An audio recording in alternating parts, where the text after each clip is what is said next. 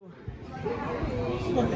my name is Katouma Yaya, and I'm a senior majored in MEBA or Management, Entrepreneurship, Business Administration here in Harrisburg University. And my project is based on organizational transformation, and it is basically has to do what COVID resulted in, the hit of COVID in businesses.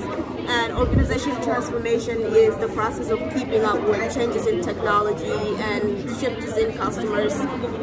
So I did this research because of my interest in management consulting, and this data is basically a huge peak on management consulting firms like Deloitte, McKinsey, and Bain & Company, and this is basically the recommendations they give to their customers or their clients.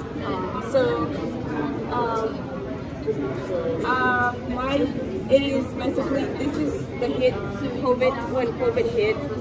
This is international data, how data was going, and then when COVID hit, everything starts to peak down until present.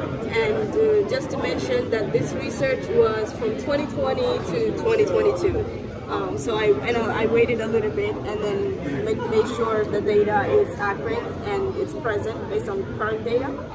And then the results include that there is a high rise in online purchases in consumers, and customers are basically shifted because of COVID. They are shifted to online shopping, and there are some industries that ran up, some industries that went down.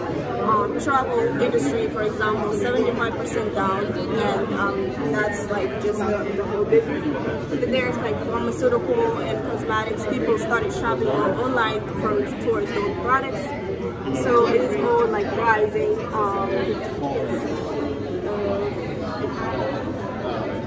There's 10% rise of online electronic goods, cosmetics, personal care, and there's travel is the lowest, as you can see. And then this is just data based on the United States, and 90% of businesses fail within just this period of time. And this is more of the small firms compared to large firms.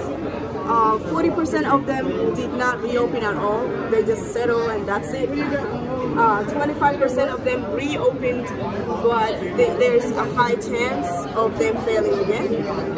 And then this is my recommendation based on research.